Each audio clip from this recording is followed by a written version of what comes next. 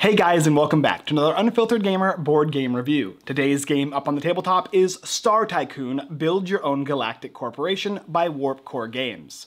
This is a 1 to 6 player game that takes roughly 20 minutes per player and is for ages 13 and up. And in the game Star Tycoon, you are going to be playing as a corporation that has a home planet that is attempting to gather more planets and build industrial facilities onto those planets. You'll go through 6 rounds of gameplay, collecting as many planets and industrial locations as you possibly can, gathering resources, trading with other players, and utilizing this market board to get even more resources or sell for a higher value. At the end of the game, whoever has the most victory points based on completing objectives at the bottom of their planets and main home world / their unique corporation requirements will be the winner of the game. Don't forget about the bonuses that you can get as well, and that's basically the idea of how you deal with Star Tycoon. Will you be the Galactic Federation owner? Find out in the game. The setup for Star Tycoon is fairly simple. The first thing you do is you'll take the Galactic Exchange board and place it within reach of all players. Take these yellow tokens and place them in the middle, the 1-to-1 space. Each of them are going to go into their each unique 5 spots. Then go ahead and take the turn order marker and place it on the start location in the bottom left-hand side of the board. On the bottom right-hand side, you will select a random requirement or ability or objective, I should say, and place it down, and this will be your specific objective at the end of this game to score additional bonus points.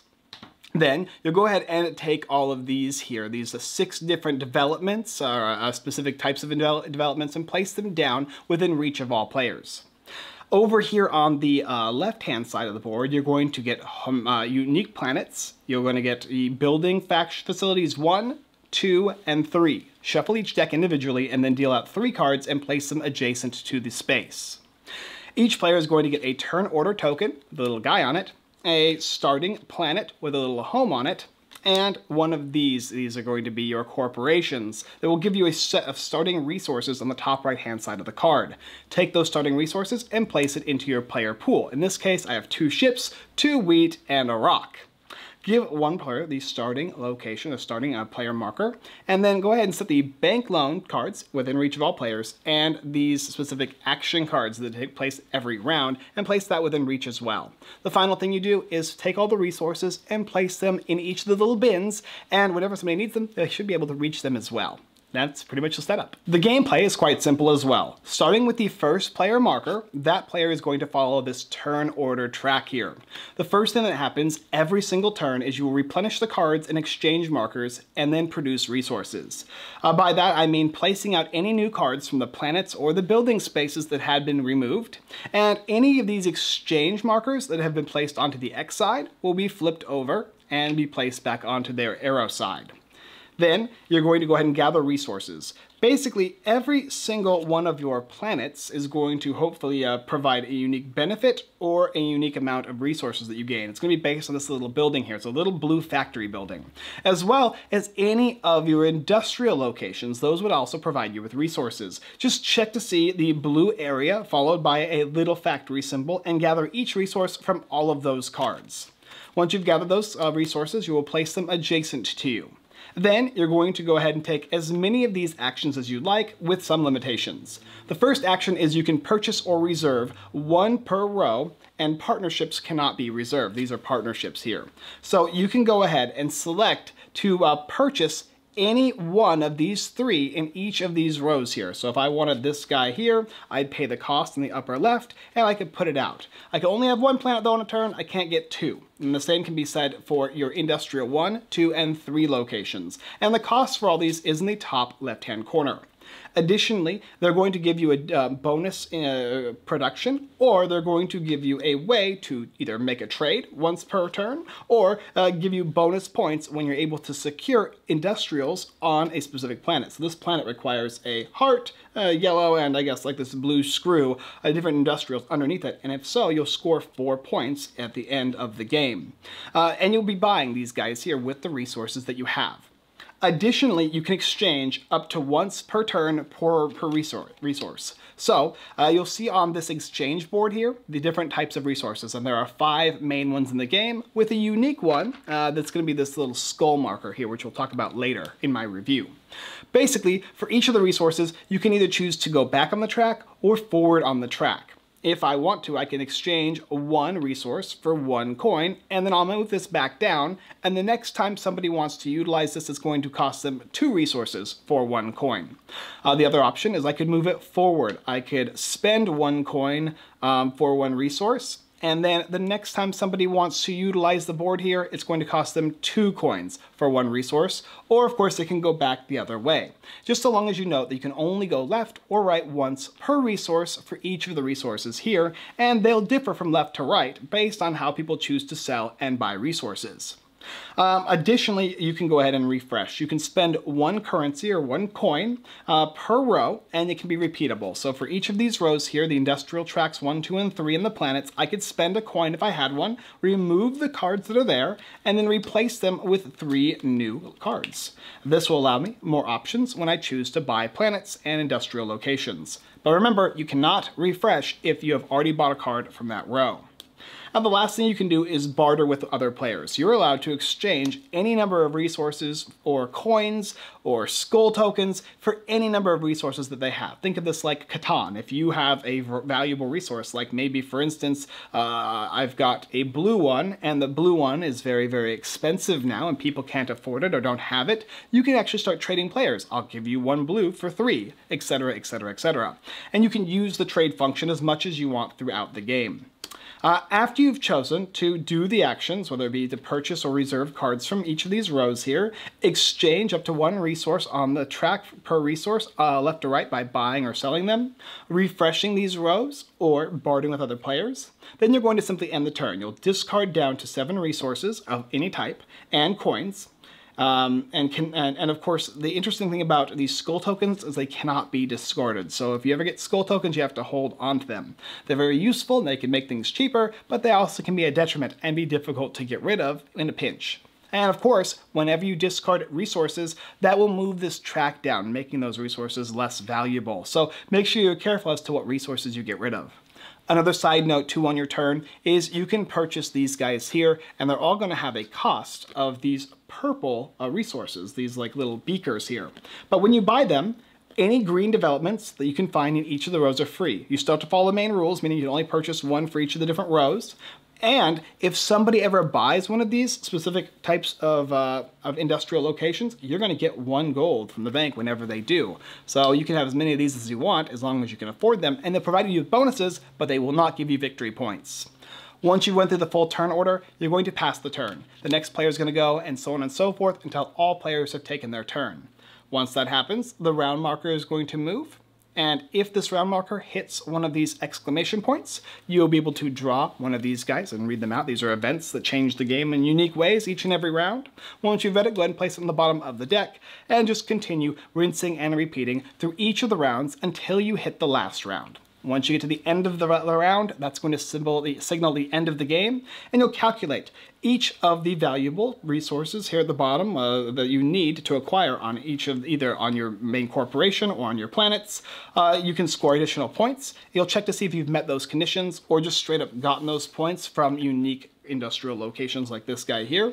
Add them all up, and whoever has the most points is the winner, along with any bonuses like the system he won here. The last thing to note is the bank loans. At any time, you can take these bank loans, and you can gain 5 coins from the bank, but you're going to need to repay the loan in full, and until you do, every round you're going to be losing 1 coin in interest. So make sure that you're able to pay for them. Additionally, at the end of the game, if you still have a bank loan, you're going to lose 5 victory points, which is massive. Each of your main corporations is going to have a special once per turn ability that you can utilize, and they all function very differently. But basically, that's how you play the game Star Tycoon. Well, what do I think about it? Star Tycoon is a stock-based game. Basically, you're going to be increasing and decreasing the price of valuable resources that you can use to trade, and of course, to buy additional planets and or industrial locations. There's unique forms of resources, like you're going to have this little guy here, the skull, which will give you valuable locations at the cost of having to keep them in your inventory until you can utilize them. Your corporation is going to have a unique ability, which provides you with some unique benefits throughout the game, and can help you out when dealing with your opponents, or instead of that, they can utilize your opponent's things. Like for instance, my guy, I was able to actually use a trade from one of my opponents each turn. You're going to start with a home planet, and that home planet is going to give you valuable resources every turn. This is going to be your lifeblood. Gaining resources in this game is very, very important, but it's not going to score you points at the end of the game. That is by gathering the correct planets, then solidifying or securing what they require. There's specific symbols that you'll need. So if, for instance, I don't know, I had a planet that required a heart on it, I could take this industrial location and put it under it. Each of the planets has a unique number of specific locations that can go under it, and a requirement of the types that are going to go under it, and points if you're able to achieve that accomplishment. Even if you can't fulfill it, you can still place those locations underneath. It will give you the benefits of those locations underneath the planet, whether it be to reproduce or to utilize some type of trade, etc., etc. And each turn, you're only going to be able to get one planet at the most, and then one of each of these different locations, as well as, of course, one of these guys here. This kind of counts as its own separate row, but it does not refill. Every round these guys refill, but you can always refresh them if you want, making the game a little easier to determine what you need and how you can gather and how you can spend. Some players start with coin currency and others don't, and that is where the exchange comes in. Being able to trade resources for coins or trade coins for resources is going to be very valuable. But because you can only have one of each type, whenever you utilize this board on your turn, you're simply going to have to move these markers, and then you're going to have to flip them over to remind yourself that you can no longer use that specific location on the board.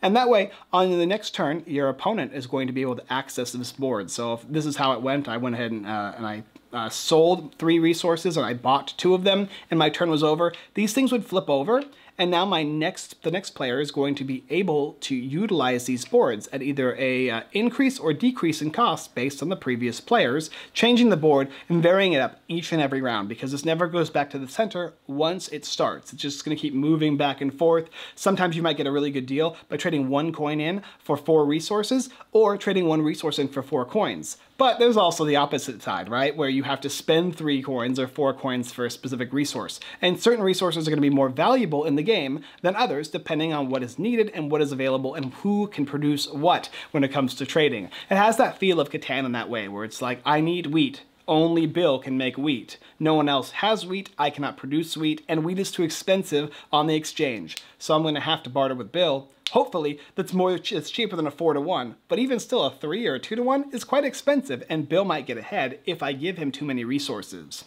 Another cool thing about this game is these event cards here. It could be an opportunity or a market flip or some debt forgiveness or a building room or a war or peace or research grant, etc., etc. So everybody can take a beaker from the bank at 1 round, or each player draws a card in turn from the planet deck and claims it for free on 1 round. Each player receives a skull token, which is good and bad, and then you have a 30-day free trial where players can trade resources with resources from the bank and move the exchange marker down 1 space from the resource that you trade. So this kind of gives a nice little mix-up in the game. These cards here are all really cool, like Rounded Bioworks. Being able to acquire this while not giving you victory points will let you buy whatever cards you want each round, once per row, for free. You're basically going to get these cards and place them underneath. You are limited by the spaces underneath your planets, so you always want to make sure you have enough planets in the game, but also gaining free resources whenever players take planets that you could technically get for free is also very, very valuable. So utilizing these beakers is going to be great. I love the variety in this game. There's a lot of choice, but it's all quite simple. You have the knowledge of each of the things that you can do. There's a certain amount of times you can utilize them, but there's always going to be things and ways that you can secure getting resources that you need. At one point you might think, I can't get this resource, but then you find a way based on maybe occupying or utilizing a specific trade you have, or your character ability lets you trade with somebody else or steal a resource, or you find a planet that has a steal and you can purchase that one and then get the resource that you need from taking from the bank or a player, and maybe the event pops up and it changes the way the game works and allows you to secure that extra victory. And each of those moments in this game makes it a lot of fun. This is kind of like one of those light stock type games where you're trying to increase and decrease the values of resources. If it's a resource you have an abundance of, you want to make sure that that is going to be expensive. And if it's a resource that you have very little of, you want to make sure that you're able to purchase it, and thus you have to be kind of careful about how you utilize this track here. Each of the resources have their own unique aspects to them as well, which is kind of cool. Like beakers are mainly going to be used to purchase these big boys here. Your planets, or sorry, your these little ships here can purchase planets, and if you run out of these guys, you're going to be in trouble as well. And then sometimes you might want to purchase something that has skulls on it. But if you're not careful and you get too many of these things and you're producing too many of them, you start getting locked up or bogged out and you're not able to get rid of them, and it can mess you up. So you have to be very careful. And then of course the rest of them is for different types of facilities that you're going to be attaching to your planets, scoring victory points, obtaining trade value, etc., etc. So, the artwork for the game. Artwork is solid. Star Tycoon has a really cool little stylistic artwork. You've got your different types of alien corporations. It feels very corporate. It feels very sci-fi and alien-esque, and I like that. That's a nice little twist to it.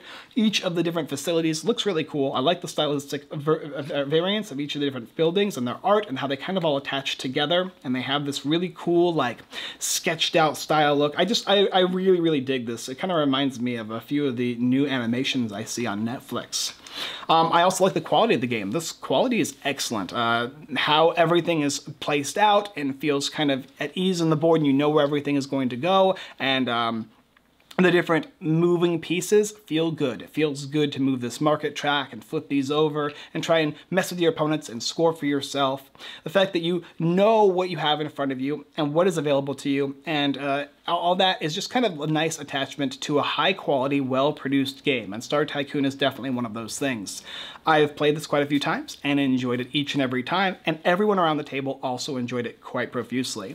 If you would like to take a look, there's a link down below in the description. I highly, highly recommend Star Tycoon for those of you who enjoy tableau building and stock market games in like a lightish, like medium light type of a strategy. I really personally had a lot of fun with this one. I'm gonna keep this one. Thank you guys for watching another Unfiltered Gamer board game review for the game Star Tycoon. Like I said, there's a link down below in the description. I try to think of like some negatives for the game, but realistically, most of it is just rules changes, things that they need to make more consistent, like make it easier to understand when it just comes to the rules. But playing the game is simple and intuitive. That I just wasn't going to fault the game for that, especially because I know that it's going to be fixed in post, like fixed throughout the campaign as these things come up. Just like understanding that you can do one of these guys each turn, etc., etc. The game might feel a little longer at first, but that's just because it's your first play, and afterwards it was quite easy and it felt smooth, so I wasn't going to fault that either. But anyway, I just want to clear out why I didn't have anything to say about it, because I just really, really enjoyed it. It was straight down the line good. You can also check out our YouTube channel here. If you are on this channel right now watching, you can go ahead and subscribe if we've earned your subscription. Hit the bell notification as well. If this is your second or third video that you've seen of us, maybe it is worth subscribing. Hopefully I've earned that from you, and if so, I greatly do appreciate it. Alright guys, that's pretty much all I got. You can check out our live streams on Sunday and of course Wednesday on Whatnot and Facebook, YouTube, and Twitch. Thank you so much, and as always, I look forward to developing the galaxy with you next time.